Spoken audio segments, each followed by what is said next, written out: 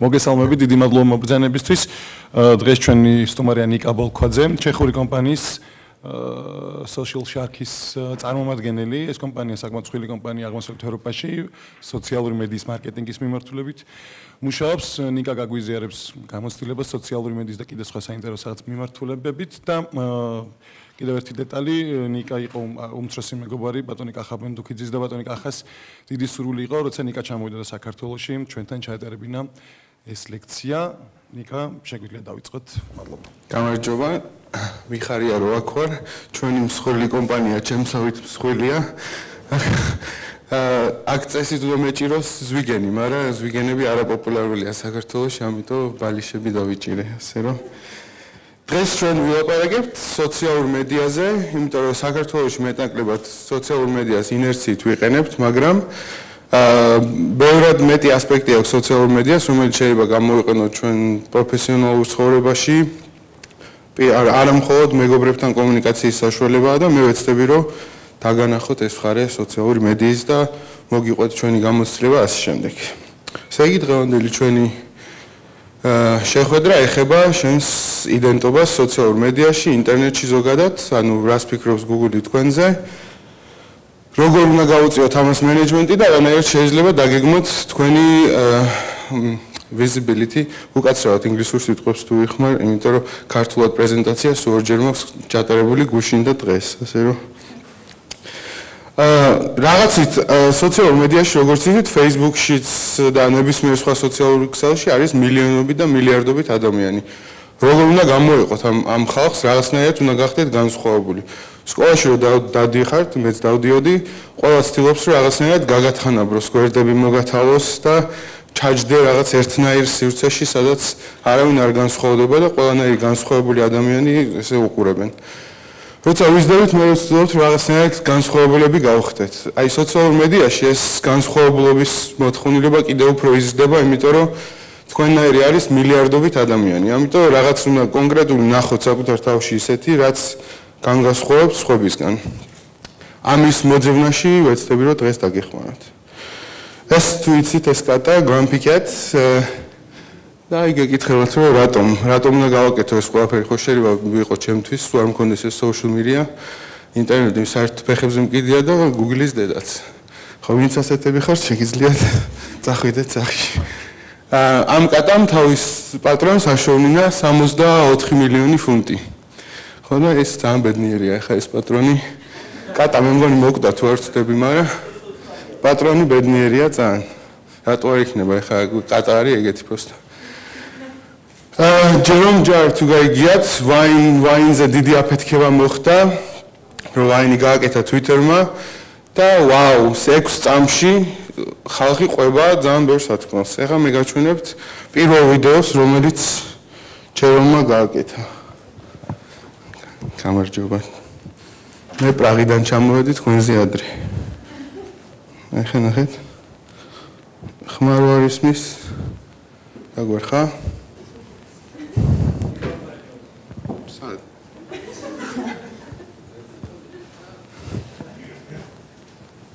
ამოიღე ბიჭო ხმა.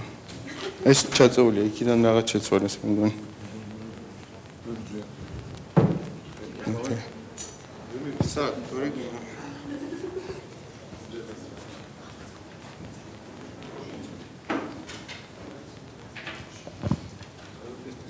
სადოთ? არის მის. ხო, ეს ჩემი ძალიან ბევრი არის ვაინზე, ვაინ celebrities გახდნენ, ლამის არ ჩამოვარდებიან ჰოლივუდის ვარსკვლავებს, მაგრამ ეს ჩემი საყვარელი, იმიტომ რომ მართლა ორიგინალურ რაღაცებს აკეთებს. ჩავრთო? Why is everybody afraid of love?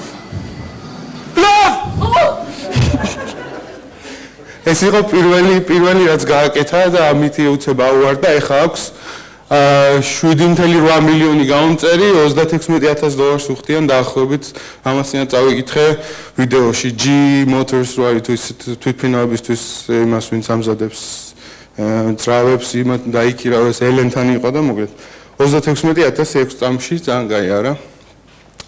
ეს არის საქართველოს viral videos in Georgia. ნახე გაქვთ? ნუ ეს ძალიან მაგარია.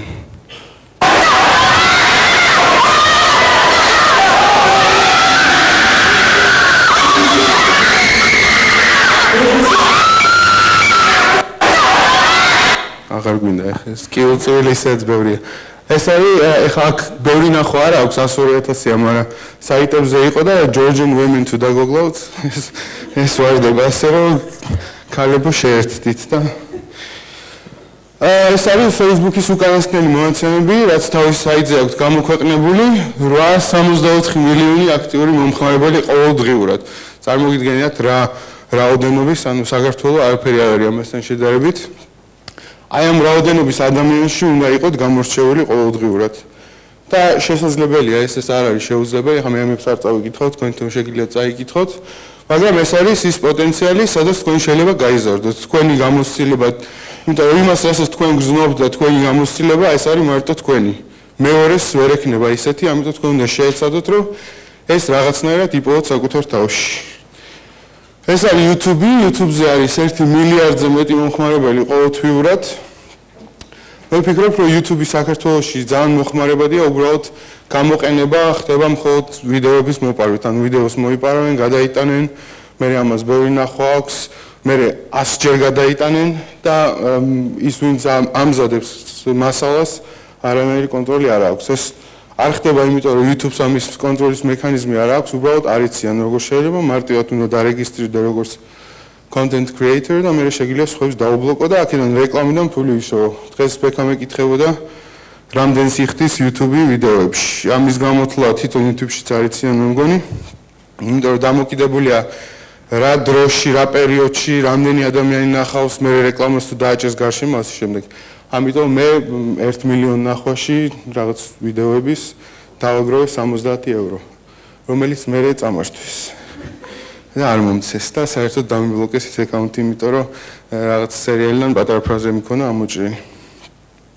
აი YouTube-ზე შეგიძლიათ რომ შექმნით თქვენ channels, სადაც ნებისმიერ რამე შეიძლება გააკეთოთ. მე ძალიან მინდა რომ ნახო ქართველი ბლოგერი, რომელიც თავის გამოცდილებაზე ყვება თქვენ ცხოვრებაზე, არ ვიცი, ნებისმიერ სხვები ეს ზუსტად იგივე საკეთებენ, უბრალოდ ქართულ სივრცეში არ არსებობს ესეთი რამე, ძალიან იშვიათად. ბოლო თუ ნახეთ ვიდეო სამი გოგო ქუჩაში მოდის და მღერის, Huffington Post-მას დაწერა და ანუ საინტერესო რაღაცების გაკეთება შეიძლება, უბრალოდ უნდა დაიწყოთ კეთება და რაღაც გენიალური იდეა თავში არ მოგივათ უცებ. აი ამ ჯერომჯარმაც ძალიან ბევრი გააკეთა თავიდან, არ გამოუვიდა და მერე გამოუვიდა და გახდა ძალიან პოპულარული.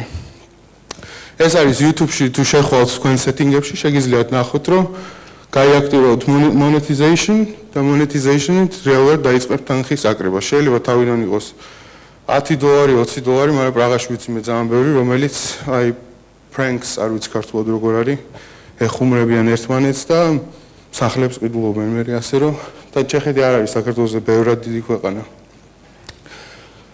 როგორ მივიქციოთ ყურადღება, ანუ როგორ გავხდეთ რაღაცნაირად მნიშვნელოვანი ისეთი, ვისაც ყველას ეყვარება. ყოველ შემთხვევაში ყველა მიაქცევს ყურადღებას. პირველი უნდა გაარკვიოთ, რაში ხართ კარგია, რა გამოგდით კარგად. ყველაფერში როგორც საქართველოში პოპულარულია, ყველაზე მაგარი ვერ იქნება, ხო? ვიღაცას ერთი შესაძლებლობა აქვს, ვიღაცას მეორე. ამიტომ თქვენ უნდა განსაზღვროთ, რა გაინტერესებთ, რა არის ის, რაზეც გიждდებით. დღე-დაღამე შეიძლება იფიქროთ, იმიტომ რომ ინტერნეტში ხო ვიღაც უნდა დაარწმუნო, რომ შენ რაღაც ისე მოგწონს, რაც სხვასაც უნდა მოაწონო. ამიტომ შენ თუ ისე რა ხარ სხვათა შორის, შესაბამისად სხვისთვის რამის დაჯერება ძალიან რთული იქნება. და რა არის შენში განსაკუთრებული? შენი მდებარეობა მე ვფიქრობ, რომ ჩემთვის პირადად ჩემი წარმატების ჩეხეთში დიდი წილი მოდის იმაზე, რომ ვარ ქართველი, მხოლოდ და მხოლოდ. იმიტომ რომ უბრალოდ აინტერესებს ხალხს, არიციან ამ რეგიონში რა ხდება, სკოლაში უსწავლიათ და რომ მე ვარ ქართველი, ამბობენ, ვაუ, აბა მეტრო გააქვთ, შუქი გააქვთ, კარვებში არ ცხოვრობთ, ეს იციან. თუ მაგალითად, ეხლა მე შევეცდები, ანუ ალბათ დარწმუნებული ვარ ყველა მიცით, მაგრამ მე ვეცდები რომ აგიხსნათ თქვა თითოეული მიმართულებით, რომელი სოციალური ქსელები შეიძლება გამოიყენოთ. არ არის აუცილებელი რომ დარეგისტრირდეთ ყველგან, იმიტომ რომ არააქტიური სოციალური ქსელები ბევრად უარესია, ვიდრე უკეთესი. ბლოგერზე შეგიძლიათ წეროთ, ანუ ბლოგერი და WordPress-ი დაახლოებით ერთი და იგივე არის, უბრალოდ WordPress ბევრად მეტი შესაძლებლობა აქვს. ეს ყველაფერი არის უფასო, არაფერს არ იხდით და შეგიძლიათ ძალიან ლამაზი ვებსაიტი შექმნათ რეალურად, სადაც იქნება თქვენი შესახებ ინფორმაცია. არ ესაჭვი იყოს ბევრი, შეიძლება მხოლოდ თქვენი ფოტო, ბიოგრაფია და ლინკები სხვადასხვა სოციალურ ქსელებზე. ანუ დაიწყოთ თქვენი online visibility management-ი. სულ მცირედით, რაც უფასოა. Twitter-ი საქართველოში არ არის ისე აქტიური, იმიტომ რომ ქართველებს ლაკონურად წერა უჭირთ. და შესაბამისად ან ზოგი ვერ იგებს, ამიტომ ძირითადად გამოიყენება საერთაშორისო რაღაცებს, ანუ retweets გააკეთებ თქო რაღაც ინფორმაციის და ძალიან სწრაფია. მე მაგალითად ზოგჯერ დამჭირვებია ინფორმაციის სწრაფად მოძებნა და ყველაზე კარგი საშუალება არის Twitter-ი. იმიტომ რომ Twitter-ზე ეგრევე პოულობს ყველაფერს. ნუ Facebook-ი ყველათ იცით, Facebook-ზე მე ცალკე ვილაპარაკებთ. ხო, Google+-ი ახლა Google-ი თავის სერვისს ძალიან გვაძალებს რომ გამოვიყენოთ და კარგია თუ გექნებათ ადრე ქონათ copyright Google-ს, რომელიც ახლა გააუქმეს. თქვენს მიერ დაწერილ მასალას უჩნდებოდა ძიების რეზულტატში თქვენი ფოტო. თქვენი Google+-ის აკაუნტიდან, რაც ძალიან კარგია იყო, მაგრამ ამან ძალიან ბევრი პრობლემა გამოიწვია და ამიტომ გააუქმეს. თუმცა Google-ი მაგალითად თუ Google-ში გადაწყვეტ მუშაობას, უყურებს თქვენ Google+-ის აკაუნტს, ამიტომ არაფრის დაწერას თუ მაინც გაქვთ, მაშინ კარგად შეავსეთ ყველაველი, დადეთ ნორმალური ფოტო, გაუგებარს ნუ დადებთ, რომ თუ ვინმე მოგძებნით და ეს ამოარდება, იქ იგივე ინფორმაცია იყოს, რაც თქვენ გინდათ, რომ მათ თქვენ შესახებ იცოდნენ. LinkedIn-ი ძალიან მაგარია. LinkedIn-ის მეშვეობით მე ერთმა PR კომპანიამ დამიქირავა, სრულიად მოულოდნელად, კიდევ ერთხელ, იმიტომ რომ ქართველი ვიყავი.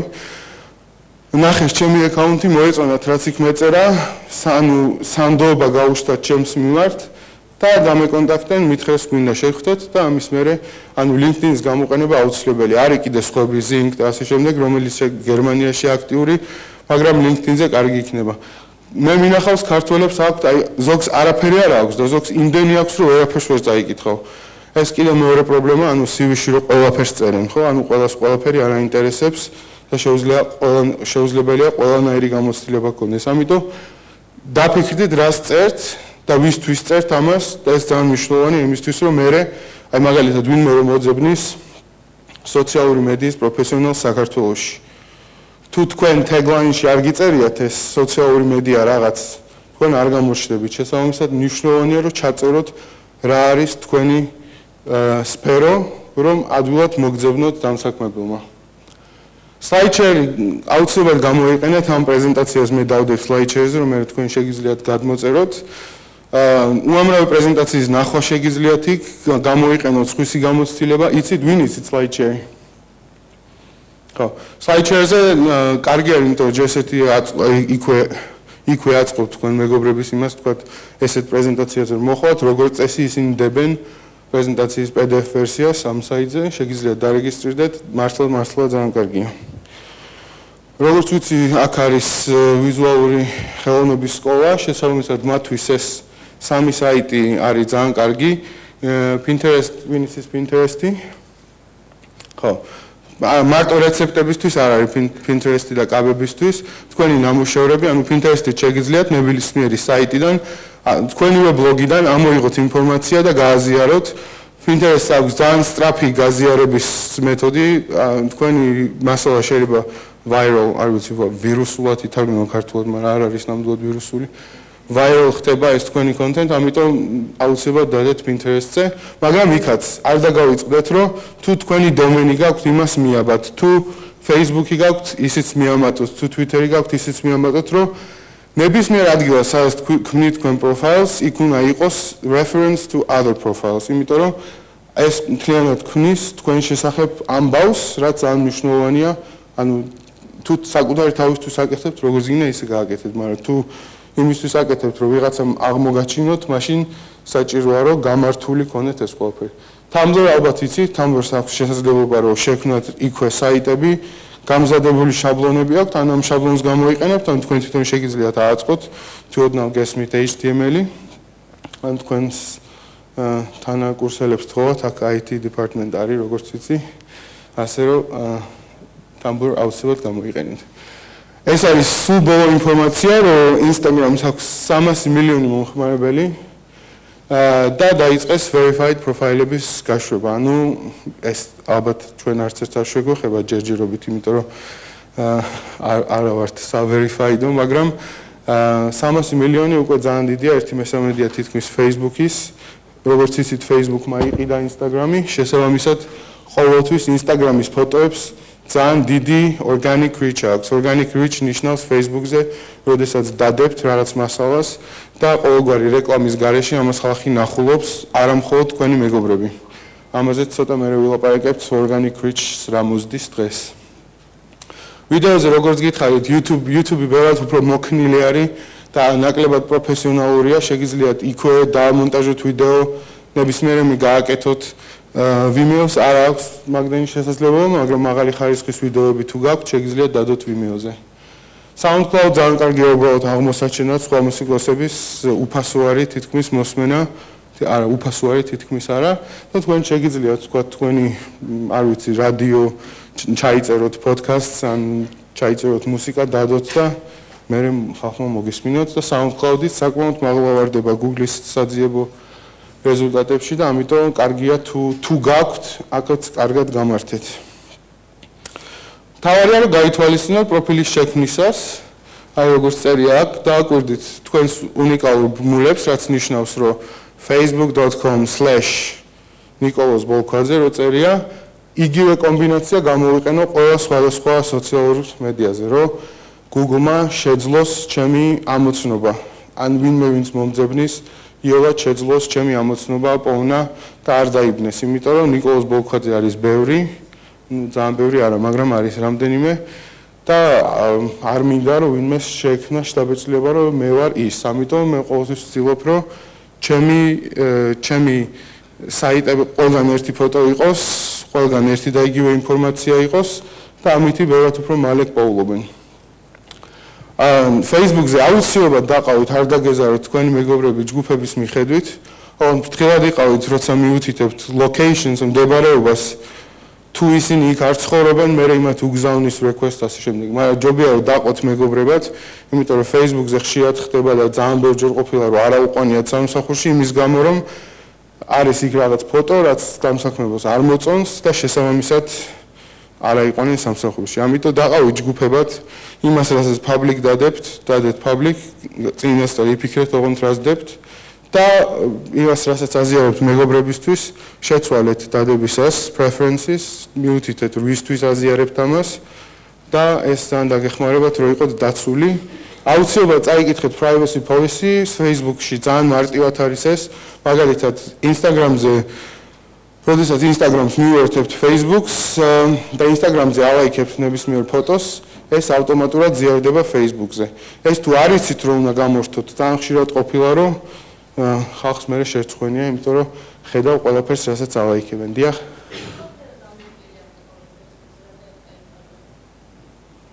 ტონი? აი როგორც მეთქვი, თუ აკეთებ ამას საკუთარი თავისთვის, კი ბატონო, სოციალური მედია გულისხმობს, რომ უნდა იყოს მეტნაკლებად გახსნილი, არ არის აუცილებელი ყველას უთხრა, ხო იცით ეს რომ ამბობენ, რაში მაინტერესებს ტუალეტში როდის დადის, ვიღაც არ არის აუცილებელი ყველაფერზე ყველაფერი წეროთ, მაგრამ არიან ისეთები, ვისაც ეშინია ყველაფრის. პრინციპში არის ცოტა არასასიამოვნო, ეხლა მაგალითად Facebook-მა გააკეთა, ტელეფონში Facebook-ის API თუ გააქვთ და ტელეფონის ნომრებს იღებს და იმით ეძებს ხალხს, ისეთი ხალხი მივარდება შეთავაზებულ მეგობრებად, რომ სულ არ მინდა ისინი რომ ჩდებოდეს იქ, მაგრამ სასაცილო ისიც იყო არტიკლი Huffington Post-ზე, რომ I'm seeing my one night stands and I don't want it. ამიტომ არის ხალხი, ვინც ყველაფერს ხურავს, არაფერი არ უნდა, ფოტოს არ დებს, რას იზავთ, ეხლა ესეთებიც არიან. ტონი არ ამგონია ეხლა ეს უზდელობა იყოს რამის დახურვა, ამიტომ ეს მათი არჩევანია. ნუ იქნებით კვერცხი,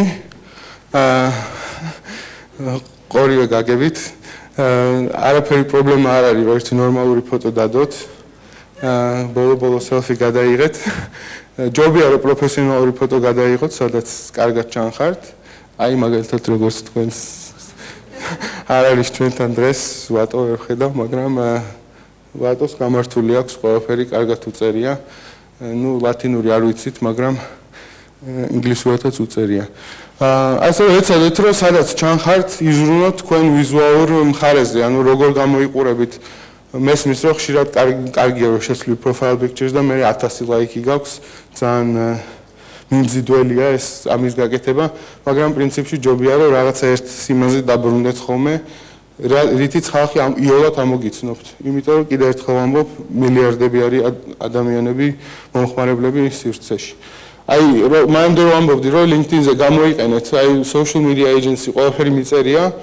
შესაბამისად, მანამდე მეწერა WordPress ambassador, ანუ WordPress-ი ვისაც აინტერესებდა, ერთ-ერთი პირველი მე ვარდებოდი ჩეხეთში.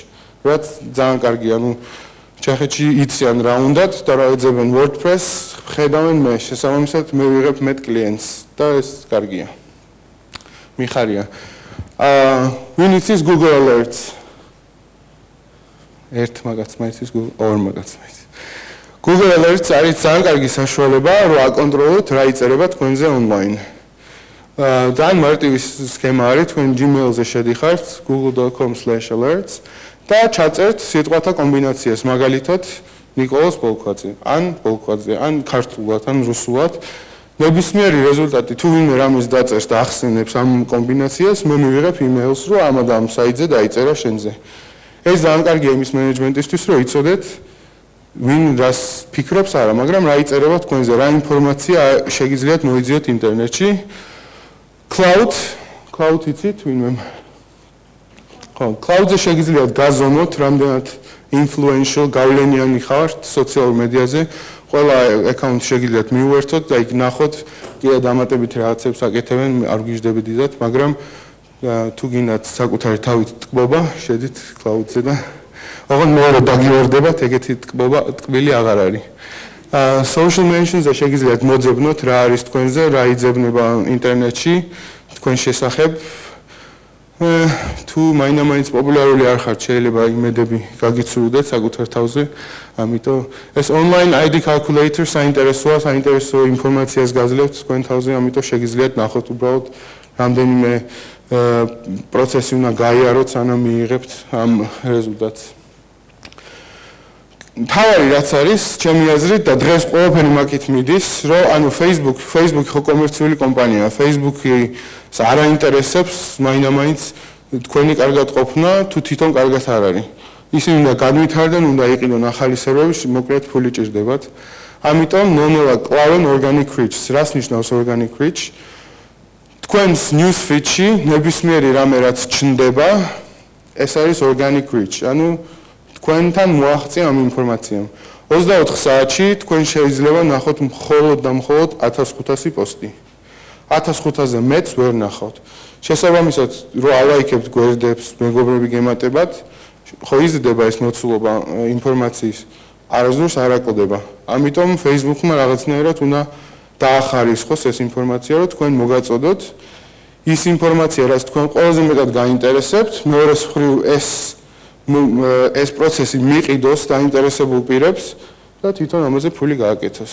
და თქვენს კმაყოფილი იქნებით, იმიტომ რომ ნახავთ იმას, რაც გაინტერესებთ. ხო შეგიმჩნევათ ყველას YouTube-ზე, რომ ვიდეოს რო უყურებ, მე related ვიდეოში ნახავთ იგივე ვიდეოებს. Facebook-იც ამ პრინციპზე გადადის მეტად.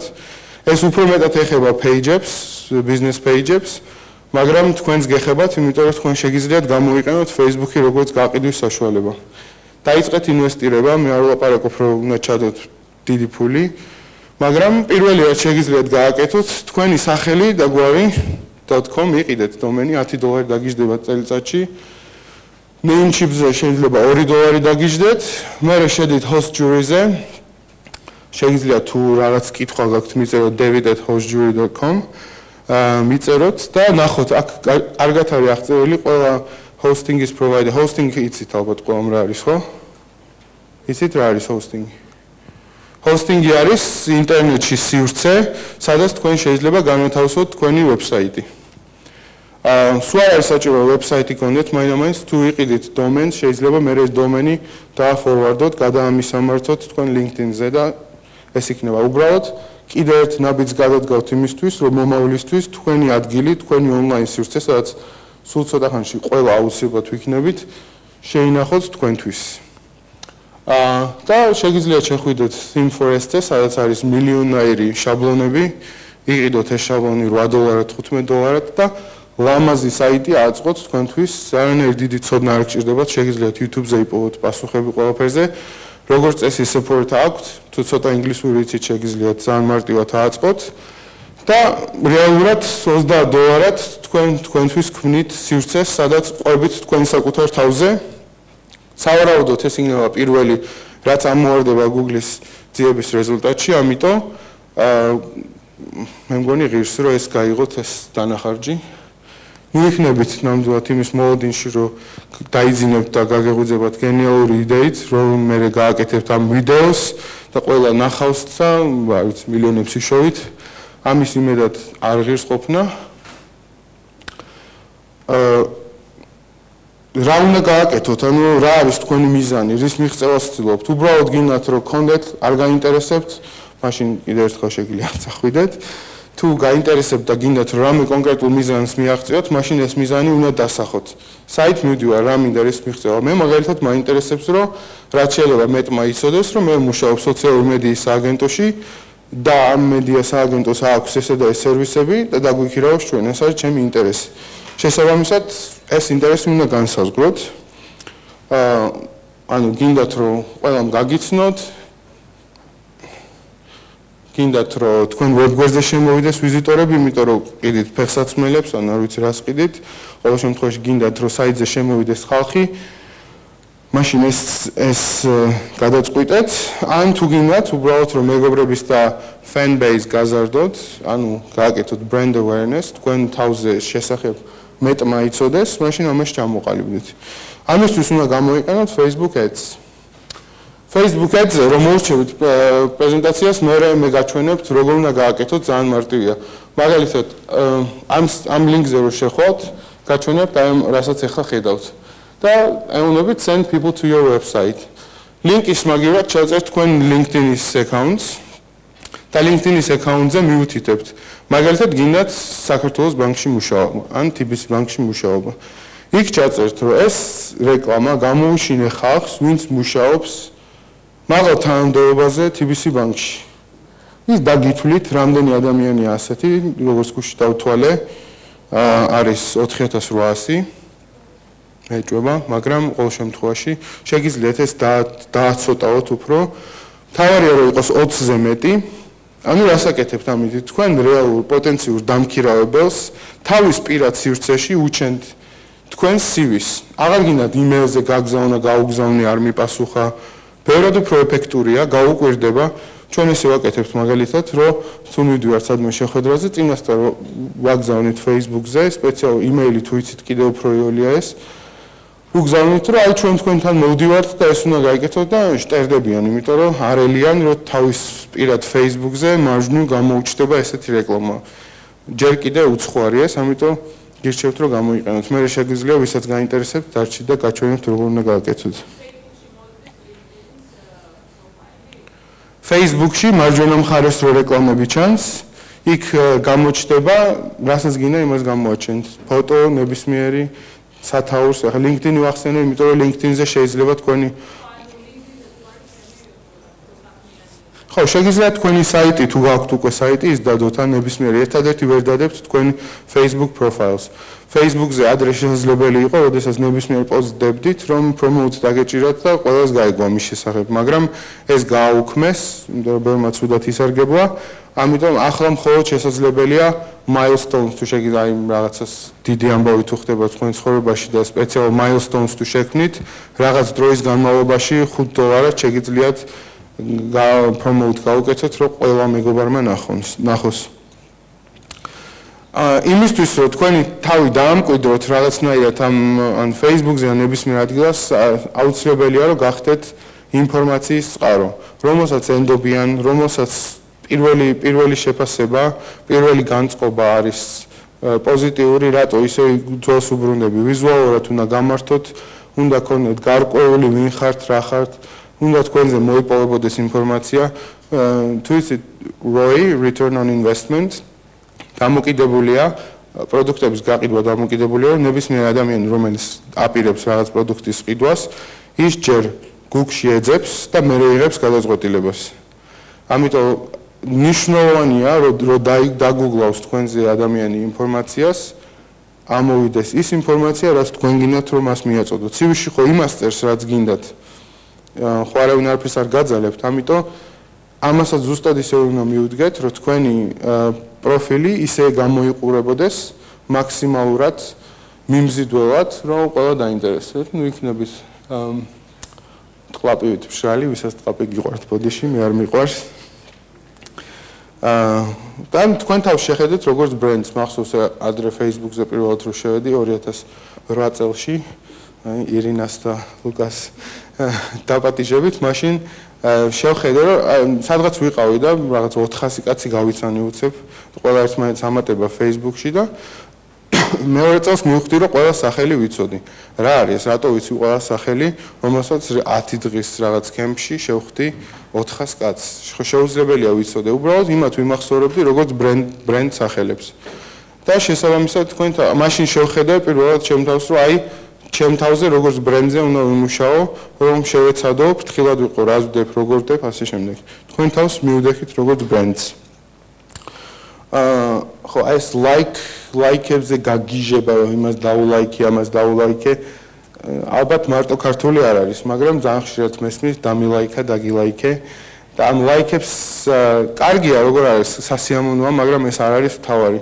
თქვათ ყავთ 700 მეგობარი, რომელსაც იცნობ ზოგს სკოლიდან, ზოგს უნივერსიტეტიდან და თქვენ გადაწყვიტეთ, რომ გინდა წეროთ ეკონომიკაზე. ეკონომიკაზე რო დაიწყებთ წერას, შესაბამისად 700 ადამიანიდან ვიღაცას არ დააინტერესებს, იმიტომ რომ არ აინტერესებს ეს ეკონომიკა, აინტერესებს ყვავილები. ამიტომ ნუ შეგეშინდებათ იმის, რომ რაღაც პერიოდით ხალხს დაკარგავთ, მაგრამ თუ იქნებით consistent, არ ვიცი როგორ არის. თანმიმდევრული და თუ გააგრძელებთ ერთი და იგივე მიმართულებით სვლას, აუცილებლად შეიძენთ ახალ ხალხს, რომელიც დაინტერესებული იქნება, ანუ შექმნით ძლიერ ჯგუფს, რომელიც თქვენ გარშემო იქნება, იმიტომ რომ აინტერესებთ. ერთ-ერთი პოლიტიკოსი, რომელსაც ყველაზე დიდი რაოდენობის დიდი გვერდი აქვს, იგებს და იმიტომ იზრდება მის Facebook-ში და საერთოდ ონლაინ სივრცეში, რომ მის გარშემო არის შემოკრებილი ხალხი, რომელსაც მისი პოსტები აინტერესებს. შესაბამისად გავრცელება არის ძალიან დიდი. ხოლო აი ზვიგენები რო უყვარს, იმ კაცს აქვს ნაყიდი ლაიქები. იმაში პაკისტანში, ბრაზილიაში და ასე შემდეგ. კონდეს, კი ბატონო, უბრალოდ ტყუილია, ხო? არაფერს არ ნიშნავს, როცა გაქვს 453,000 ლაიქი და ამ დროს 20 კაცს მოწონს, ეს ტყუილია. ასევე მის ვეზირს აქვს Twitter-ზე ნაყიდი 50,000 ფოლოვერი, არაფერი არ ხდება, 2 favorite აქვს და ისიც ძალიან გაუგებარი კვერცხი იმებიდან, აკაუნტებიდან, ასე რომ ნუ ჩაეჭიდებით ლაიქებს და ნუ იქნებით ამ ლაიქზე ორიენტირებული, მთავარია რომ თქვენ დიახ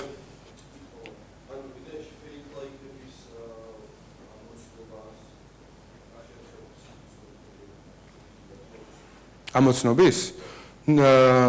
არის სხვადასხვა საიტები, სადაც შეიძლება გააკონტროლოთ, საიდან მოდის გვერდის ლაიქები. მაგალითად არის ესეთი social bakers, რომელზეც თუ გაქვთ analytics tools, რომელიც მე მაქვს, იქ ჩანს, რომელი ქვეყნებიდან აქვს ამათ იმ გვერდს ლაიქები. და შესაბამისად შეგიძლიათ დაადგინოთ, ანუ რაღაც გჭირდებათ სპეციალური software, რომელიც ამას ნახულობს. მაგრამ ამის ნახვა შესაძლებელია. Fake ლაიქების ამოცნობა პრინციპში ახლა ესე როცა შეხედავ რომ თქვა 23 ლაიქი აქვს, ვერ გაარკვევ, შეგიძლიათ თუ თან დაინტერესდი ნახო ვინ დაალაიქა და მე თუ უცნაური სახელებია, შეგიძლია თქვა რომ ხო, აი უცნაური სახელებია. ეხლა ცოტა ხნის წინ იყო თუ არ ვსწრები ეს მე დავალაიქე და გაიგე ვინ შემოდის შენ გვერდზე და ასე შემდეგ და ხალხი გაუთავებად ალაიქებდა ამას. ვერ გავიგე რანაირად ვერ უნდა მიხვდე, მაგრამ იმდენად თუნდაც რომ ეს გაიგონ რომ ყველაფერი ავიწყდებათ, გონება ებინდებათ, ასე რომ fake like-ები ძალიან ცუდია, იმიტომ რომ Facebook-მა ის თქვენზე კარგად იცის, რომ ის fake like-ი არის.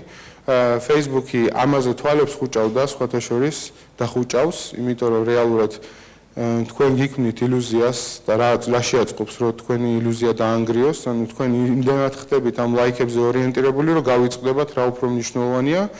თქვენი organic reach კვდება ძალიან სწრაფად, ანუ რეალური ხალხი ვეღარ ხედავს, ხოლო ის fake like-ები რა არის? ანუ რეალური აკაუნტებია, რომელიც უბრალოდ გვერდებს ალაიქებენ გაუთავებლად. ინდოეთში და პაკისტანში ზის ხალხი და ბრაზილიაში უხდიან $3 საათში და ალაიქებენ 1500 გვერდს. Fiverr არის ეგეთი საიტი, სადაც $5 შეგიძლიათ სხვადასხვა სერვისი შეიძინოთ, მათ შორის ლაიქები. და ძალიან ცუდია. მე მაგალითად Twitter-ზე ერთჩვენიერ დღეს ლაიქების ის დამმართა, ახლა რომ შეხვიდეთ, იფიქრებთ, რომ ჩემზე დიდი არავინ არ არის Twitter-ში საქართველოში, მაგრამ ამ დროს უმეტესობა არის fake like-ი. ის მოხდა რაღაც attack, რაღაცაში ვიყავი ჩართული, მივუერთეს არასწორ apps და დამემატა ლაიქები, ის follower-ები, რომელსაც პერიოდულად როცა არ მეზარება ვშლი. მაგრამ აი ეს კვერცხები ბევრი მყავს. ანუ დიახ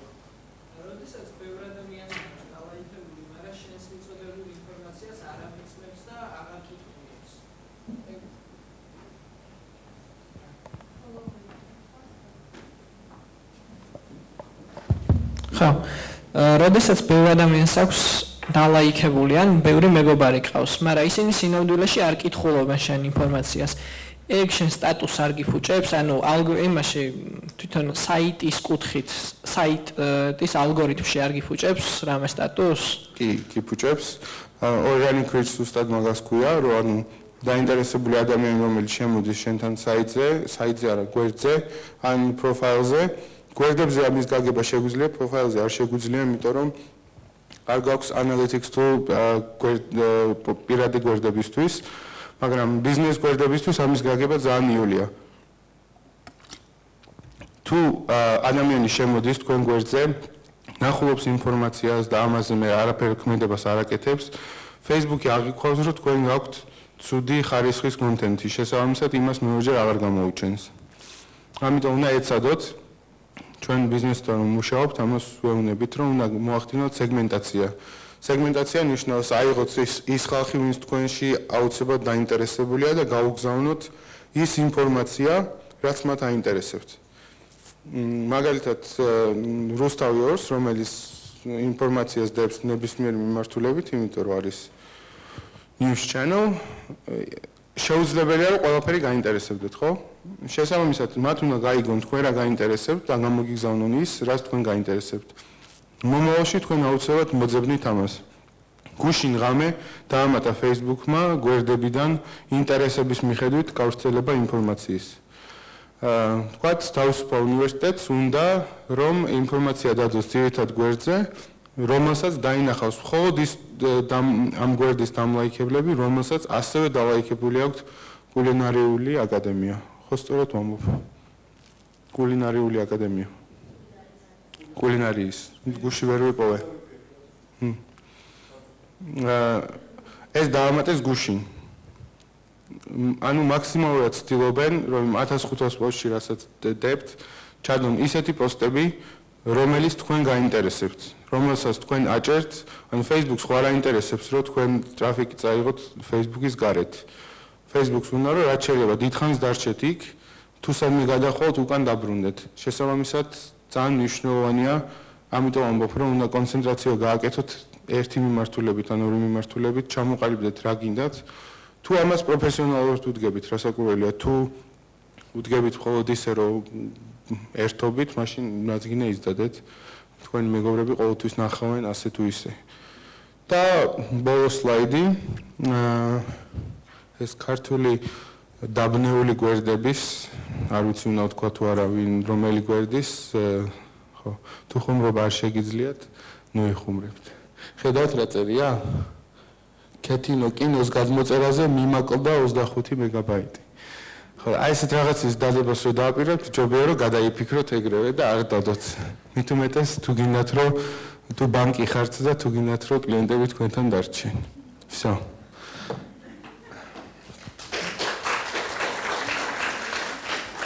ეხლა თუ რამე კითხვები გაქვთ, მე გაჩვენებთ რეკლამა როგორ გააკეთოთ Facebook-ზე. ეხლა გაჩვენოთ თუ ჯერ კითხვებს დამისვათ, როგორ გისჩენიათ. რომელიმე არის ისეთი სოციალური ქსელს იყენებდეთ, რომელიც მე არ მიხსენებია დღეს?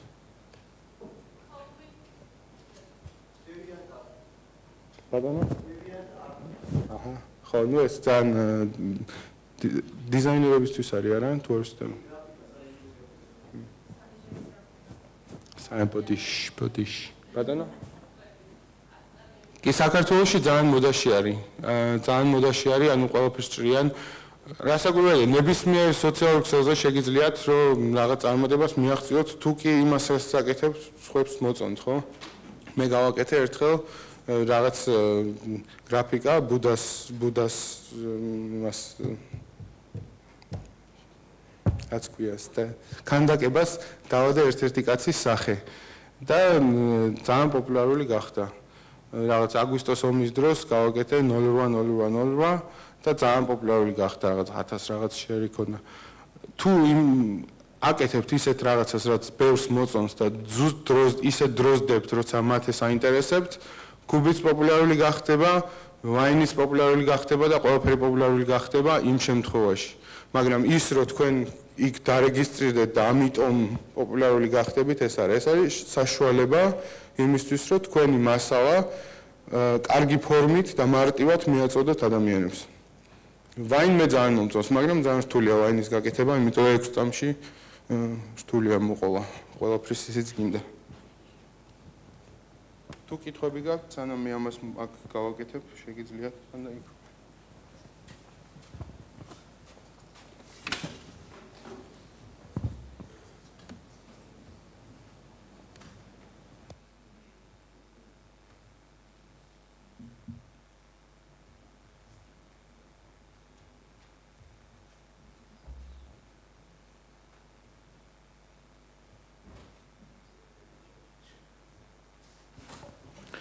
აი როგორც უყურებთ, ჩვეულებრივ გვერდზე შევედი, არაფერი რეგისტრაცია არ ჭირდება და ვაჭერ create ad.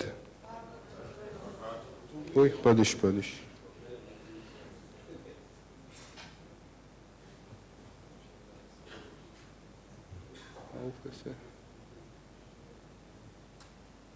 ეს როგორც გახსოვთ, უკვე გაჩვენეთ send people to your website.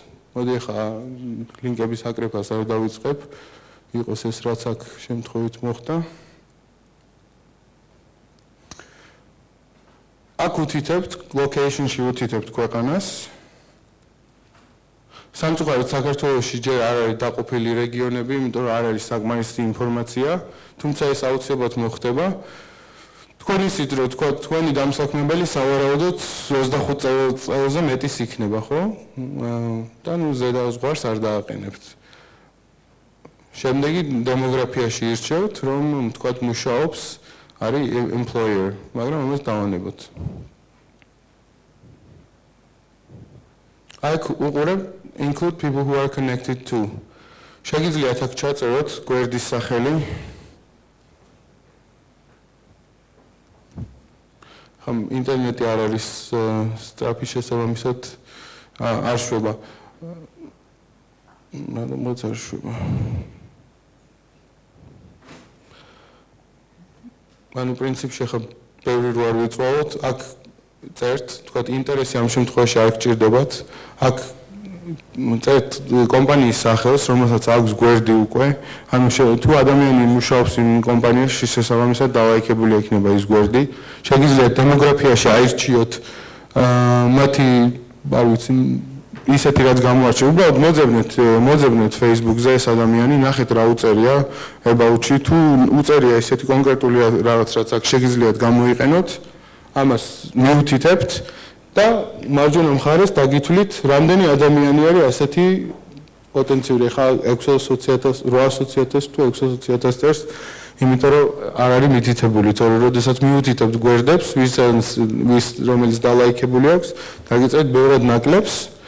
მე აირჩევთ ბიუჯეტს, ახლა აქ კრონებში აჩვენებს, თუმცა ალბათ საქართველოს შემთხვევაში დოლარებში იქნება. აიღეთ თქვათ 10 ლარი დღეში, დააყენეთ კონკრეტული დრო და optimize for website clicks. თქვენ გჭირდებათ კლიკები. იმიტომ რომ შესაძ იხდით კლიკისთვის შესაბამისად impressions არის უფასო. Impressions ნიშნავს ნახვები, ნახვები არის უფასო. ამიტომ ჯობია რომ გადაიხადოთ კლიკისთვის.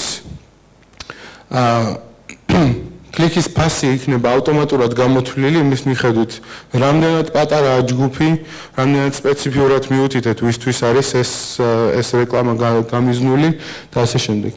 შემდეგ უკვე ირჩევთ ფოტოს, აქ შეგიძლიათ თქვათ search დააწვეთ და Shutterstock-ის ფოტოებში იპოვოთ ნებისმიერი ფოტო, რომელიც არის უფასო, ან უბრალოდ ატვირთოთ თქვენი ფოტო. ასე თქვათ social media.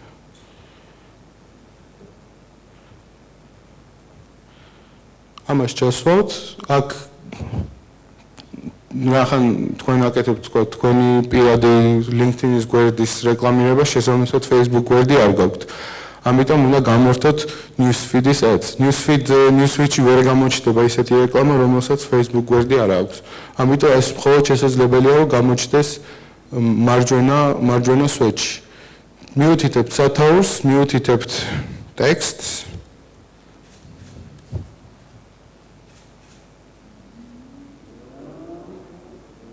თან ახავთ რომ მარჯვენა მხარეს Facebook-ის ასეთი რამ გამოჩნდება.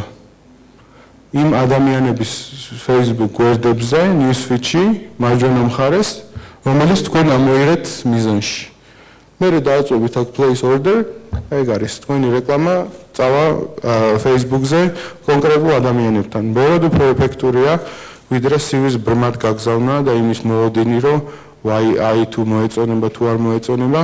LinkedIn-ზე რო შემოვა თქვა შესამოწმება, თან უძუ დააჭერს LinkedIn-ზე ხედავთ ვინ შემოვიდა, შესაბამისად შეგიძლიათ მერე იყიდოთ LinkedIn-ზე email ნიშნავს რომ შეგიძლიათ ადამიანს ვისი მეგობარიც არ ხართ მიწეროთ, ამაში იხდით კონკრეტულ თანხას და ეს email-ი მისდის უკვე mail-ზე, მაგრამ ამით რას აღწევთ, რომ მათ თქვენ შესახებ უკვე იციან. უკვე გააკეთეს კონკრეტული მოქმედება, რომ გაეგოთ მეტი თქვენ შესახებ. შესაბამისად გამოიყენეთ, ეს შეიძლება დაგიждეთ 10 ლარი ღირს, კარგი სამსახურის ძებნისთვის ნამდვილად ღირს. თუ გაქვთ რამე კითხვები, მე სიამოვნებით გიპასუხებთ. დიახ. მოგესალმებით. მაინტერესებს კომპანიები, როცა დღეს ტელერეკლამა არის ძალიან ძვირი, თან მე მგონი კანონმდებლობაც არ გვევარგა, იმიტომ რომ 40 წუთიანი ჭრილებია ხოლმე სარეკლამოდან, პირადად მე რამდენიმე წელია ტელევიზორში რეკლამა აღარ მინახავს, მით უმეტეს როცა გადახვევა გადმოხვევის ფუნქციები არსებობს. შესაბამისად იზრდება როლი ამ სოციალური მედიების რეკლამირების კუთხით. მაგრამ აი თუ გააკეთებდით პარალელს როგორ მუშაობს დაუშვათ Facebook-ში იგივე რეკლამა და რამდენად სწორია როცა Facebook-ზე თავსდება ისეთივე ვიდეო რეკლამა როგორიც კეთდება ხოლმე ტელევიზიისთვის. ძალიან დიდი მადლობა, ძალიან კარგი კითხვა. თავისთავად ტელევიზიისთვის შექმნილი რეკლამა ვერასდროს ვერ იმუშავებს ისევე ეფექტურად სოციალურ მედიაში, როგორც ეს მუშაობს ტელევიზიაში. რამდენად ეფექტურია სოციალური მედიის რეკლამა იმ შედარებით ტელევიზიის რეკლამასთან, ეს დამოკიდებულია ქვეყანაზე და ხალხის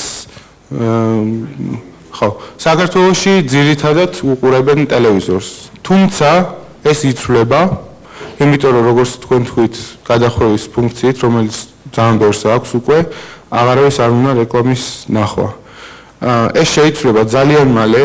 ჩეხეთში მაგალითად ბიუჯეტებს სოციალური მედიის მიმართულებით ზრდიან, ცდილობენ რომ თავისი საიტები გარდაქმნან, რომ სოციალური მედია იყოს მორგებული, რა შეიძლება გაკეთდეს სოციალურ მედიაზე. ვინაიდან სოციალური მედია არის ხალხისთვის და მომხმარებლისთვის, რომელიც კომფორტულად ზის თავის კომპიუტერის წინ, მას შეიძლება ბევრად მეტი შესთავაზო იმ თვალსაზრისით, რომ კონკრეტული ქმედება გააკეთოს შენი რეკლამის ნახვის შემდეგ. რეკლამის მიწოდების მილიონაირი ხერხი არსებობს, ბევრად უფრო მეტი ვიდრე ტელევიზორით არის შესაძლებელი და რაც თავარია ინტერაქციაში არის შესაძლებელი ამ რეკლამასთან. მაგალითად, ცოტა ხნის წინ დავასრულეთ ბანკთან ერთი კომპანია, რომელიც ჩეხურ ბანკს Unicredit's გაუკეთეთ საქართველოში თუ დააკვირდით, Facebook გვერდები ძალიან ერთნაირად იმართება, ერთი და იგივე კომპანია, ერთი და იგივე პრინციპს თავაზობს, დებენ მხოლოდ ინფორმაციას ის, რაც ვებსაიტზე ან ტელევიზორში ქვეყნდება, უბრალოდ ფორმას უცვლიან მხოლოდ სიმაღლეს და სიგანეს უცვლიან რეალურად, არ ფიქრობენ როგორ გამოიჭირონ და არ უსვამენ კითხვას რატომ. სოციალურ მედიაზე ეს კითხვა რას ვიღებ მე აქედან თამამად შეგიძლიათ დასვათ, იმიტომ რომ სოციალური მედია არის გაყიდვის საშუალება, ძალიან კონკრეტული გაყიდვის საშუალება. ქართული კომპანიები თავაზობენ, რომ შექმნან გაუგებარი თამაშები. იმდენი თამაში არსებობს სოციალურ მედიაზე, აპები, ესე ვთქვათ. აი ითამაშე ერთხელ, ორჯერ, 10ჯერ, 30ჯერ და რა მერე, რას ვიღებ ამით? არც არაფერი. რა გავაკეთეთ ჩვენ მაგალითად? შევქმნით ძალიან მარტივი თამაში, სადაც იყო შენი ბანკის იპოთეკური სესხი და ამ იპოთეკური სესხის აღების ქვეშ იყო 4 ღილაკი შენი სოციალური ქსელების აკაუნთის. ამას როდესაც დააჭერდი, შენ ინფორმაციას იღებდა, ანუ ამ ხალხზე ჩვენ ვიღებდით ინფორმაციას და კნოპკაზე ხელის დაჭერით, ღილაკზე ხელის დაჭერით, ისინი ამცირებდნენ ინტერესს, ბანკის ინტერესს ამ იპოთეკაზე. ანუ რეალურად ზოგავდნენ ქართულად თუ დავთვლით, ლარში 30000 ლარს 4 ღილაკზე ხელის დაჭერით. ბანკისთვის ეს კარგი იყო, იმიტომ რომ მათ მაინც დაბალი ინტერესით აინტერესებდათ. ხალხისთვის ძალიან მაგარი იყო, იმიტომ რომ ბევრად ნაკლები იყო, მათი გადას ზოგავდნენ 300000 კრონს. რა მივიღეთ? მივიღეთ 58% უფრო EAP რეკლამა და 72% უფრო ეფექტური. ვიდრე ნებისმიერი სხვა მიმართულებით დახარჯული ფული. ბანკმა გააკეთა 180 მილიონი კრონი, ანუ 5 მილიონი ევროს იპოთეკის სესხები გასცა. გიჟებს გავდნენ სიხარულით, მოგცეს მერე 8 მილიონი, გითხრეს დახარჯეთ. საქართველოში ფული იხარჯება საკმაოდ ბევრი სოციალურ მედიაზე, მაგრამ არის ესეთი ერთი ღილაკით boost post, რომელსაც ხედავენ პირდაპირ გვერდზე. boost post არის ძალიან არაეფექტური, ვერანაირ სეგმენტაციას ვერ გაუკეთებ შენს დაინტერესებულ პირებს და ბრმად არეკლამებ რაღაცას, რაშიც სულაც შეიძლება არ იყოს დაინტერესებული ადამიანი. ანუ ბიზნეს მიდგომა სოციალური მედიის მიმართ, რომელიც გარდაუვალია და რაც მალე იზავს ყველა კომპანია საქართველოში მით მეტად წინ იქნება, იმიტომ რომ აი ძალიან მარტივი მაგალითი რო ავიღოთ, კომპანიები გთავაზობენ მობილურ ტელეფონს, ტელეოპერატორები გთავაზობენ ინტერნეტს, განუსაზღვრელს, შედიხარ მათ საიტზე და მობილური ვერსია არ აქვს საიტის. ანუ ძალიან გიჭირს ინფორმაციის მიღება, იმიტომ რომ არის დაპატარავებული დიდი საიტი. ამაზე საერთოდ არ ფიქრობენ, რატო არ ფიქრობენ, ახლა სტაფი არ ეუნება რომ ეგრე უნდა ქნათ, თუ ეს ხომ ელემენტარული ლოგიკაა. ან უბრალოდ არ იციან, რომ ეს საჭირო გააკეთონ. სოციალურ მედიაში მთავარი ძირითადი შესაძლებლობა და სიძლიერე სოციალურ მედიის არის ის, რომ შენში დაინტერესებული კლიენტები შეკრიბო, მათი ინტერესები გაიგო და შენი პროდუქტები მიაწოდო ისე, რომ მათ კონკრეტული ქმედებები განახორციელონ ამის შემდეგ. ანუ შექმნა ინტერაქცია შენს მომხმარებლებთან და არა მხოლოდ brand awareness-ზე იმუშაო, არამედ იმუშაო კონკრეტულ გაყიდვებზე.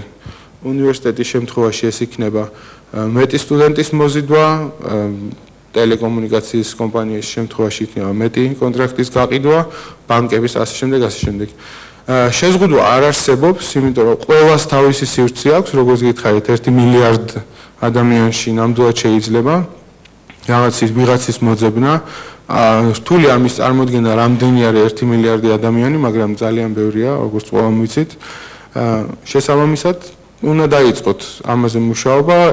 ერთადერთი რაც შემიძლია გითხრათ, არაფერი რამე secret ღილაკი არ არის, რაც ჩვენ ვიცით და სხვა მარიცის, უბრალოდ ჩვენ გამუდმებით მუშაობთ ინფორმაციასთან, რომელსაც ვიღებთ ამ გვერდებიდან, ვამუშავებთ ამ ინფორმაციას და ტესტავთ გაუთავებლად, რამდენად ეფექტურია ესა თუ ის რეკლამა. რაც ტელევიზორში შეუძლებელია, ხო, რომ დახარჯავ $100,000 კლიპის გადაღებაზე და მე აღმოაჩენ, რომ იქ შეცდომა გაგეპარა, თუ შეამჩნიეთ ბოლოს იყო ამაზე მარკეტინგზე 10 იყო სხვადასხვა დროს ასეთ შეცდომას რო გავუშვებ, ამის შესვლა ძალიან რთულია, მაგრამ სოციალურ მედიაში ძალიან იოლია ამ ყველაფრის შესვლა. ძალიან სწრაფი არის და რეალურ დროში შეგიძლია განსაზღვრო შენი შემდეგი მიზნები და შეგიძლია მიიღო გადაწყვეტილებების შეცვალა და ასე შემდეგ. იდი არის კითხვები? აი სტუდენტებს მაგალითად დიახ ისმენ.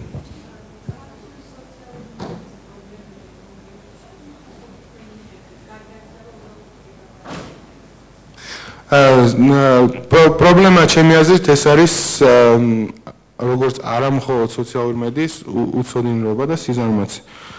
სოციალურ მედიას ჭირდება ისევე როგორც თქვათ IT departments როცა ჭირდება კოდირების სწავლის დროს ძალიან ბევრი რუტინული მუშაობა ასევე ჭირდება სოციალურ მედიას. თქვენ რასაც ხედავთ თქვათ რომ სტატუსი დევს გვერდზე სტატუსი როგორ დევს გვერდზე იმის უკან არის რეალურად ძალიან დიდი მუშაობა. ეს მუშაობა ახლა გაჩვენებთ. ხო. უპს. სტატუსი არის მხოლოდ რეზულტატი, რასაც თქვენ ხედავთ, მანამდე არის ძალიან დიდი მუშაობა, რეალურად იწყებ. მაგალითად თქვენ საიტზე არის შემოსული 100,000 ადამიანი. ამ 100,000 ადამიანის მოძებნა შეგიძლიათ თქვენ Facebook-ზე, Facebook-ის ხელსაწყოების გამოყენებით. ანუ ამ ადამიანებმა უკვე გააკეთეს რაღაც, აინტერესებთ თქვენ რას აკეთებთ. ამათი გამოყენება შეიძლება მოძებნა Facebook-ზე და ამის შესწავლა რა აინტერესებთ მათ ყველაზე მეტად. ამას უნდა მოარგო მე სტრატეგიული დაგეგმარება. შემოქმედებითი მიდგომა, როგორ შეიძლება გააკეთო, თქვათ მარტივი თამაშისგან, რაც ჩვენ გავაკეთეთ, 4 ღილაკზე ხელის დაჭერით, ჩამოაგდო ინტერესი. მიდგომა და ბოლოს აკეთებ რაღაცას, რასაც ხედავს ხალხი. და რასაც ხედავს, ამაზე მე კონკრეტული რეაქცია აქვს. საქართველოში სამწუხაროდ კი არ ვძრახავ ნამდვილად, იმიტომ რომ საქართველოში მარკეტინგი ახალი არის, ყველა მაგ ვინც ვართ ალბათ დიდი ხანი არ არის რაც ვიცით. მე 10 წლის წინ სკოლაში დავდიოდი, ამიტომ გასაკვირი არ არის, რომ ეს ხდება, ყველგან ასე მოხდა, ყველამ ასე ისწავლა, უბრალოდ ჩვენ სწრაფად შეგვიძლია ვისწავლოთ გამოცდილებაზე, ელემენტარული ინგლისურის ცოდნით, მე ყოველ დღე ვკითხულობ ძალიან ბევრს. გამოწერილი მყავს ის ხალხი, ვინც ამაზე მუშაობს, ვინც ძალიან მაგრები არიან, ზუსტად ასეა ჩვენ შიგნით სამსახურში შექმნილი გვაქვს სპეციალური ჯგუფი და ერთმანეთს მუდამ უგზავნით ინფორმაციას, ეს ნახე, ის ნახე. მუშაობა ჭირდება შეუწყვეტელი, რომ იცოდე რა ხდება სოციალურ მედიაში. სოციალური მედია არ არის ესე, ან ისე, რომ ვიღაცამ წიგნი დაწერა და მე ახლა თქვენ წახოთ და social media for dummies იყიდით და მე ხვალ ყველაფერი გეცოდინებათ. არ არის ესე, იმიტომ რომ დაამთავროთ იმ წიგნის კითხვას, ყველაფერი იქნება სულ სხვანაირად. ამიტომ აი საქართველოში ჩემი აზრით, რაზეც სიმართლე გითხრათ, გული დამწყდა, იმიტომ რომ არ ყოფილვარ აქ 3 წელია და არ ვიცოდი ამ სფეროში რა ხდებოდა. ინტერესიც ძალიან ნაკლები, ანუ ამბობენ, რომ ეს არა, აი ესე უნდა იყოს. რატომ რა გიკითხები? ესე უნდა იყოს და იმიტომ აი, არ უნდა იყოს ესე. შეხვედრები ქონდა ყველაზე დიდ მარკეტინგულ კომპანიებთან და მე კონსულტანტი ვიყავი, რო გითხარით PR კომპანია მიქირავა თქო. კითხე რომ აი რას აპირებთ ონლაინში, რა კამპანიები გაქვთ ჩატარებული და კი გვაქვსო. გვაქვსო და მე ვთქვა, აი როგორ ანაწილებთ ფულს, მეთქი როგორ გეგმავთ ამ კამპანიას. ეხლა რას გეტყვი, ვიცი, საქართველოში ეგ ძალიან ადრეაო, მაგრამ ისევ კიო, როგორ არა, ძალიან მნიშვნელოვანი არისო. და რას აპირებთ მეთქი, კონკრეტულ კითხვას უსვადი, როგორ აპირებთ მეთქი Google Ads და Facebook Ads შორის გაყოთ მეთქი და ხო, მაგას ვაპირებთო, კიო. ანუ არ თქვა, ხო შეიძლება და ეთქვა მარტივად, რომ ეხლა არ ვარ მზად ამაზე პასუხი გაქცე, შემიძლია იმეილი გამოგიგზავნოთ. რა პრობლემა არა, შეიძლება არ იცოდე ხო ერთმა ადამიანმა ყველაფერი, მაგრამ აქ ხო ყველაფერი იცის.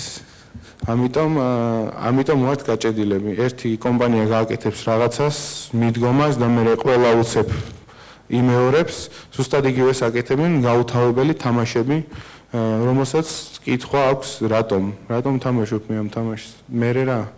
თან თუ თამაში მინდა, მაშინ ავდგები და უკეთეს თამაში ვითამაშებ, რატომ უნდა ვითამაშო რაღაც იდიოტური თამაში, რომელიც თავდება ისე, რომ მე არაფერი არ მრჩება, არც საინტერესოა და არც გრაფიკულად არის ესეთი გადასარევი რომ ეხლა მან მიმიზიდოს. ამიტომ პრობლემა ჩემი აზრით არის ეს რომ უბრალოდ საკმარის დროს არ ხარჯავენ და არავითარ შემთხვევაში არ მჯერა იმის რომ კომპანიები ფულს არ იხდიან. კომპანიები ძალიან დიდ ფულს იხდიან. როგორც გავიგეთ ახლობით social media-ში იხდიან $3,000, რაც ჩემი აზრით არის საკმაოდ ბევრი. ერთ თვეში. მომსახურებაში მხოლოდ.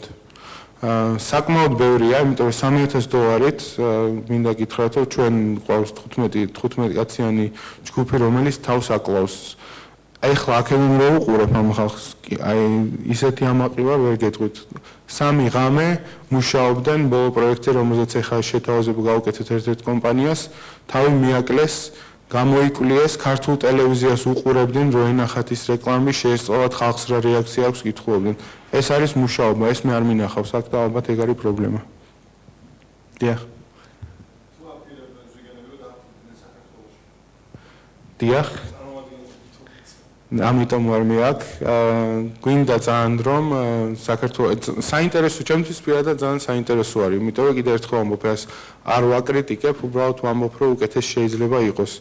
მე დარწმუნებული ვარ, რომ ჩვენ ყველაფერი გამოგვივა, ყველაფერს გავაკეთეთ, იმიტომ რომ არაფერი არ გვაკლია იმისთვის, რომ ვერ გავაკეთოთ. უბრალოდ აქ ჩემი მოსვლის მიზეზი იყო ის, რომ მე მინდა რომ თქვენში, ვინც აქ ხართ და ვინც ალბათ არ არის, ვნახო ისეთი ხალხი, ვისაც ეს აინტერესებს, უნდა ისწავლოს. მე გამეხარდება აქ არის ჩემი ბიზნეს კარტი, შეგიძლიათ აიღოთ, მომწეროთ, გამეხარდება რომ ყველაფერი ინფორმაცია გაგიზიაროთ, იმიტომ რომ არაფერი არ ვიცი ისეთი, რაც ვერ იპოვით სხვაგან. ჩვენ გვინდა რომ აქ დავფუძნდეთ, აქ გავაკეთოთ ოფისი, დავიქირავოთ რამდენიმე ადამიანი, ვასწავლოთ კარგად, რაც ჩვენ ვიცით და მე საქართველოს კომპანიებს, ქართულ კომპანიებს შევთავაზოთ, რომ აი ბევრად მეტის გაკეთება შეიძლება, ვიდრე თქვენ გონიათ და მოდი გავაკეთოთ. და ძალიან გამეხარდება თუ იქნება შეჯიბრებითობა, ანუ სხვა კომპანიას თუ იქნება, რომელიც ჩვენზე უფრო მაგარი იქნება რამეში და ჩვენ ეს შეჯიბრი გვექნება, რომ ვინ უფრო უკეთეს გააკეთებს, რომ ავწიოთ დონე მომსახურების. დიახ. ოფისები არ არის. მე შევერთდი SocialSharks აგვისტოს ბოლოს და ჩემი მიზანი იყო, რომ ეს გამეკეთებინა, რომ SocialSharks წავიდეს სხვადასხვა ქვეყნებში. International klientები ყავს უკვე სხვადასხვა ქვეყანაში, ანუ ჩვენი მაგალითად კლიენტი არის Unicredit Bank, როგორც თქვი, რომელსაც ძალიან ბევრგან აქვს. ეხლა ალბათ ევროპის მასშტაბით ვიქნებით ჩვენ მაგათი social media agents. Big Shock არის ესეთი energy drink, Red Bull-ის მაგვარი, რომელმაც გითხრა, რომ სამხრეთ აფრიკაში უნდა რომ ჩვენ დავეხმაროთ. ანუ Manipolo არის, MoneyGram-ის მსგავსი კომპანია, რომელიც ფიქრობ რომ რუსულია და მათ აქვთ ძალიან ბევრ ქვეყანაში და ჩვენ ამ კომპანიას ვეხმარებით სხვადასხვა ქვეყნებში. ყავს ხალხი, რომელიც სხვადასხვა ენაზე მუშაობს.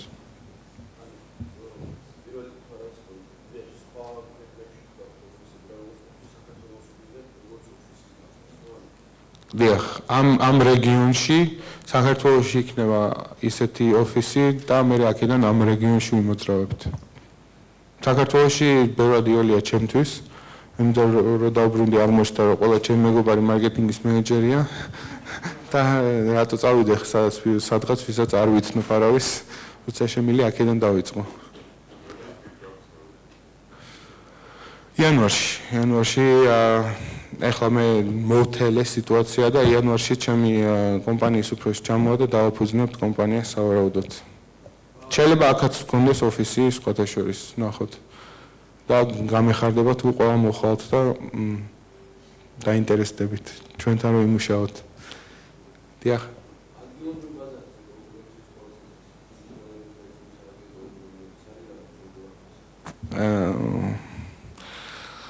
აი შევხვდი ველაპარაკე ყველას არა, მაგრამ ნაწილს ერთადერთი კომპანია რომელიც ყველაზე აქტიურად მართავს Facebook გვერდებს და აკეთებს ძალიან ბევრ თამაშს.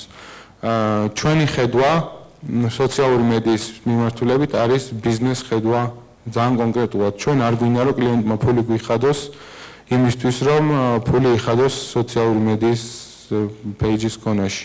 ჩვენ გვინდა რომ ის ჩადებული ფული მან დაიბრუნოს return on investment კონდეს მაღალი. არა 1-2-ად, არამედ ჩვენი პროექტების ძირითადი return on investment არის 2000%. ანუ ყველა ჩადებულ 1 კრონზე იბრუნებენ 2000 კრონს. და ამას ჩვენ ძალიან წაცრად ვაკონტროლებთ. ვირჩევთ კლიენტებს მხოლოდ ისეთ, რომელთანაც გვაქვს კარგი ურთიერთობა, ვირჩევთ კლიენტებს, ყველასთან არ თანამშრომლობთ და ძალიან ბევრი კლიენტი ყავს, რომელიც სულ პატარა იყო, რომ დაიწყეს. და მე ჩვენთან ერთად გაიზარდნენ. ამიტომ ჩვენთვის ფული არ არის მოტივატორი, ან რაღაცა ვიცით ისეთი, რაც ხომ არ იცის და ამიტომ გადაგვიხადეთ ამაში ფული, არა, ჩვენ გეუბნებით ის, რაც ჩვენ ვიცით და ვცდილობთ, რომ თქვენი ბიზნესი ამ მიმართულებით გავავითაროთ. ეს არის, დიახ. არა, რასაკვირველია, თავიდან არ იქნება, მაგრამ აუცილებლად იქნება, იმიტომ რომ ჩვენ არ გეგმავთ მხოლოდ ვიმუშაოთ იმ განხრით, რომ კლიენტებზე ვიმუშაოთ. მე მინდა, რომ აქტიურად წამოვიწყო ესეთ მოძრაობა სიტყვა გაცვეთილია, მაგრამ ახალგაზრდები ჩაერთონ ამაში, ყველას აქვს მობილური ტელეფონი, გამოიყენონ, შესაძლებლობა შექმნან, ძალიან ბევრი e-shop-ი გაიხსნეს, e-commerce საქართველოში არ არის ფაქტიურად, ძალიან დაბალი არის და ეს შეიძლება გაკეთდეს. ყველა ხმარობს ბანკის ბარათებს, ტელეფონში იმდენ კოდებს წერენ, რომ შეუძლებელია იმათთვის ერთდღიურზე ხელის დაჭერა რთული იყოს. დრო დაჭირდება, მაგრამ აუცილებლად იქნება.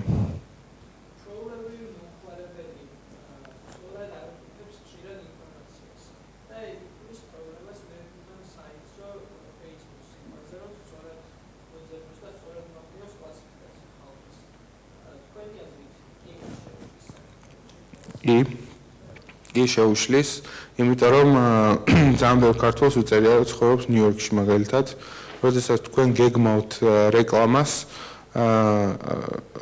მაშინ Facebook-ი იყენებს იმ ინფორმაციას, რაც მეტნაკლებად მითითებულია, მაგრამ არც თლად ყოველთვის, იმიტომ რომ Facebook-ს არ აინტერესებს, რომ შენ მოგატყუოს.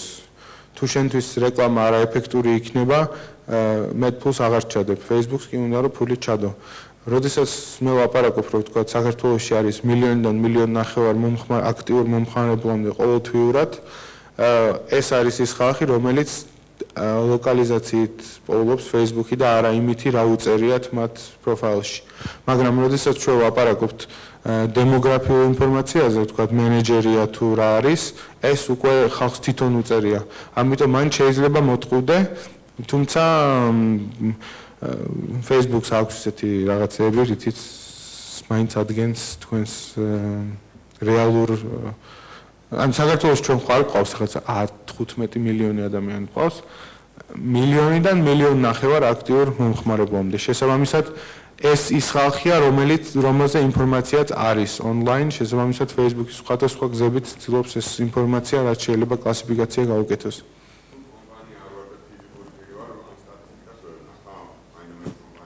ნუღერა ნახავთ კი. უბრალოდ Facebook-ზე უნდა შეხვიდეთ და უნდა გქონდეთ ოღონდ ad account, სარეკლამო account-ი. Oops. Sad word.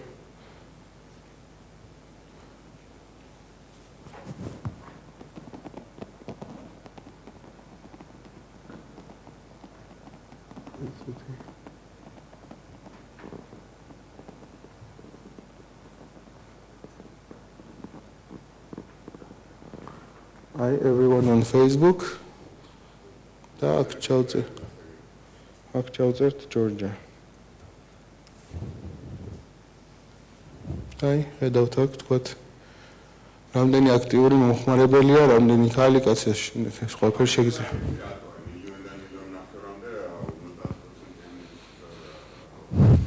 არ ვიცი, აქ Facebook-ს უნდა ვკითხოთ. გააჩნია ალბათ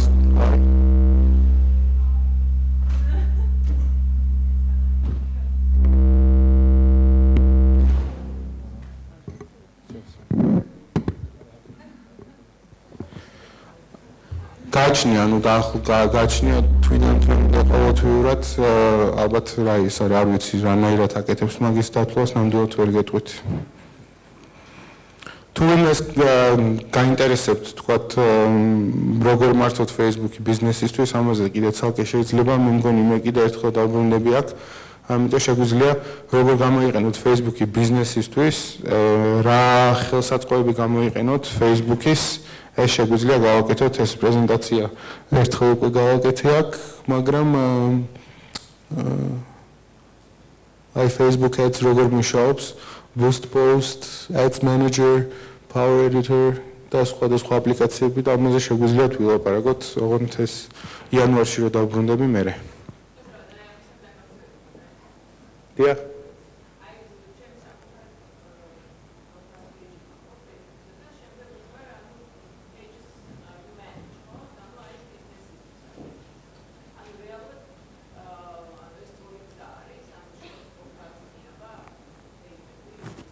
ყველა ვარიანტი უნდა მიაბათ, თუ კი თქვენ გსურთ რომ მართოთ თქვენი ბიზნეს გვერდი, ეს გვერდი ყველა ვარიანტში უნდა იმართებოდეს პირადი აკაუნთით, ან როგორც მენეჯერი უნდა იყოს დამატებული, ან editor, ან ასე შემდეგ. რა შეგიძლიათ გააკეთოთ, რომ თუ თქვათ ხართ public figure, აი მაგალითად კახა ბენდუგიძის პროფილი უნდა გადაკეთებულიყო გვერდად.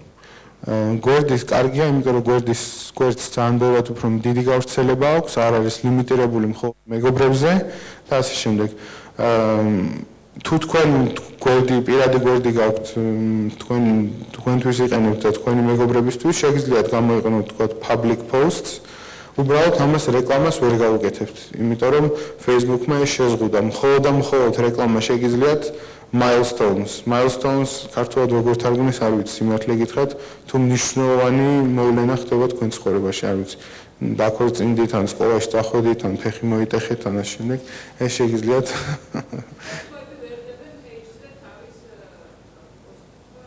და ყველადებს გააჩნიეს თქვენზეა, თუ თქვენ აკონტროლებთ გვერდს, შეიძლება ამ გვერდზე მისცეთ საშუალება, რომ ან წერილი გამოგიგზავნონ, ან დადონ. კი, შეიძლება, მაგრამ ამის აკრძალვა შეგიძლიათ ისევე როგორც პირად გვერდზე. Page დაახლოებით იგივე შესაძლებლობები აქვს, რაც პროფაილს, ერთადერთი განსხვავება არის ის, რომ თქვენი მეგობრების, რომელიც ყავდათ, თქვათ, როგორც ჩვეულებრივ მომხმარებელს, მათ news feeds ვეღარ ხედავთ. თუმცა ეს შეცვალეს celebrity-ებისთვის, ცნობილი ადამიანებისთვის, ვისაც ეს ლურჯი ნიშანი აქვს, არა ორგანიზაციებისთვის, celebrity-ებისთვის შეცვალეს და ამ სპეციალური application არის Facebook Mentions, რომელიცაც შეგიძლია ნახო, კომენტარი გააკეთო სხვადასხვა ადამიანის გვერდზე.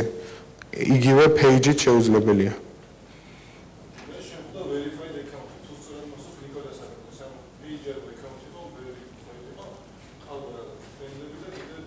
ხო, ანუ ეს verification ხდება იმიტომ, რომ დუპლიკატი ინფორმაცია რომ არ გაჩნდეს.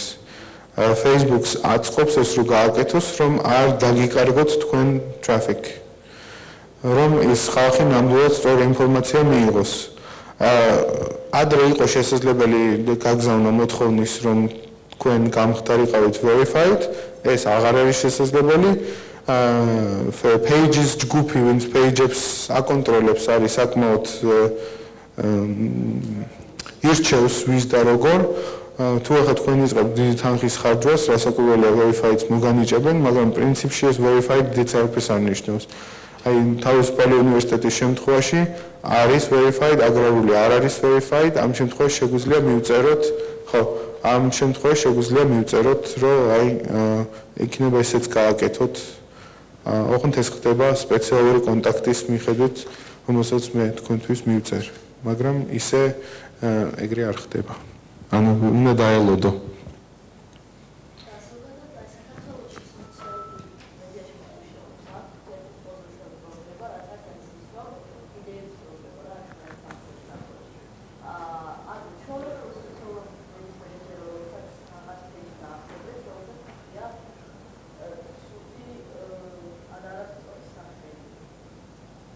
ამ კონტაქტების მოძიება რა ფორმით ხდება? სად შემიძლია გავარკვიოს სიტყვაზე? შემიძლია წერო 3 თვე, 4 თვე, მაგრამ მალე მჭირდება. ანუ რომ გავხდე კარგი ჩემ page-ის rename-ისთვის სხვადასხვა საშუალებები რომ გამოვიყენო, ეს კონტაქტები როგორ შემიძლია მოვიძიო? ნუ ახლა თუ გავივართვა და შემთხვევით გავიცანი, ეგ არა. ნუ სხვა ქვეყნებში მქონდეს კონტაქტები, რაღაც მარტივების გაკეთება თუ შესაძლებელი. მე სანამ სააგენტოში დავიწყებდი მუშაობას, პირდაპირ Open Graph თუ იცით რაც არის, ზევით search რაც აქვს Facebook-ს, ეს არის Open Graph. იქ წერდი show me people who work at Facebook. და ასე წერდი, მაგრამ შეგიძლია წეროთ 9 თვეც და 30 თვეც, მაინც არაფერს არ გააკეთებენ, იმიტომ რომ ეგეთი ბევრი მოздით. ხო, არაფერს არ იზავენ, თუ ეს შეცდომა დაუშვით, ეს შეცდომა ეგრე იქნება, სანამ ბევრი ფულის დახარჯვას არ დაიწყებთ, ან ვინმე არ ეტყვის, რომ ესე ქენით, იმიტომ რომ ეს ჩვენი კლიენტია. ჩვენ მაგალითად თვეში ხარჯავთ დაახლოებით 30,000 ევროს Facebook-ში. შესაბამისად Facebook-ს უნდა რომ ჩვენ მაყოფილები ვიყოთ, ჩვენ გვაქვს სპეციალური სტატუსი partner in Facebook ads. ამიტომ ყავს სპეციალური კონტაქტი, რომელიც ჩეხეთში არის წარმომადგენელი, მაგრამ ბარსელონაში ყავს, იმიტომ რომ ჩეხეთის ძალიან საშინელი ტიპია. და ბარსელონაში ველაპარაკებით, რომელიც გვეხმარება ესეთ რაღაცებში. ანუ ქმნიან სპეციალურ ამ request form, მე ამას უგზავნიან და არ არის გარანტირებული მაინდა-მაინც რომ ესე მოხდება. თუმცა ერთ გვერდზე შეგვიცვალეს სახელი. ვარაუდობ, რომ მთავარ გვერდზე შევცვლით ამ სახელს თავისუფალი უნივერსიტეტის მივწერენ ჯონს, მაგრამ ზოგადად ისე არ ხდება. თუ ძალიან დიდი გვერდი არ არის, არ აინტერესებთ. ამიტომ რაც თქვი პრეზენტაციაში რომ კარგად დააკვირდით custom links რას წერთ, როცა გქონით თქვენ social media profiles, მიაქციეთ ყურადღება სახელს, დაარქვით ის, რაც ქვია კომპანიას და დაგეგმეთ წინასწარ. მოიჩქარებთ. უფრო მეც ექნებოდა საქართველოში. საქართველოში Facebook-ი პოპულარული გახდა 2010-11 წელს. არა, ბოდიში 2008 წლის ომის მერე ადნაკლასნიკი რო დაბლოკეს, მაშინ გადავედით ყველა Facebook-ზე. ქართულად? ხო, ეგ არ ვიცი.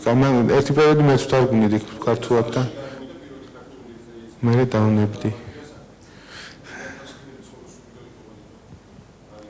ადნაკლასნიკების სტატისტიკა არ ვიცი. კონტაქტზე ვიცი რომ აქვთ, მე მაგალითად მაქვს კონტაქტზე, იმიტომ რომ ფილმების მოძებნა იულად შეიძლება და მუსიკისაც. ცუდი ტიპი არ ვიცი, მაგრამ ხანდახან თუ გეჩქარება შეიძლება გამოიყენო. ძალიან არაეფექტურია, ჩვენ ვიყენებთ კონტაქტს რუს კლიენტებთან, ძვირი ღირს, არაეფექტურია, ვერაფერს ვერ გაიგებ, რუსები არიან რა. როგორც ყველაფერში ისე მაგაშიც.